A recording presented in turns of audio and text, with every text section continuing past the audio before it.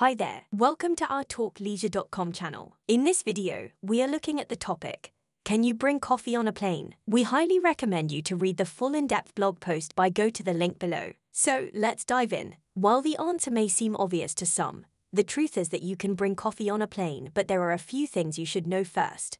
Coffee is considered a liquid and, as such, is subject to the same TSA regulations as other liquids.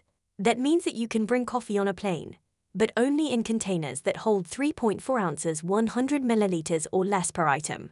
These containers must be placed in a clear, quart-sized bag. In the full blog post we have written on our website, we have done hours of research and divided the topic into the following areas. Number 1.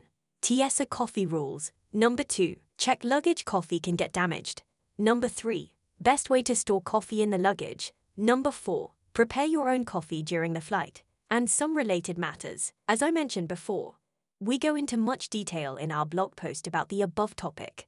The blog article is more than 1,000 words, and we dive into each of the above topics, covering many more questions around them. Just click the link below, and you can read all about the research we have done on this topic. See you inside the blog post and let us know if you have any more questions in the comments below. Have a great day, and thank you for checking out talkleisure.com.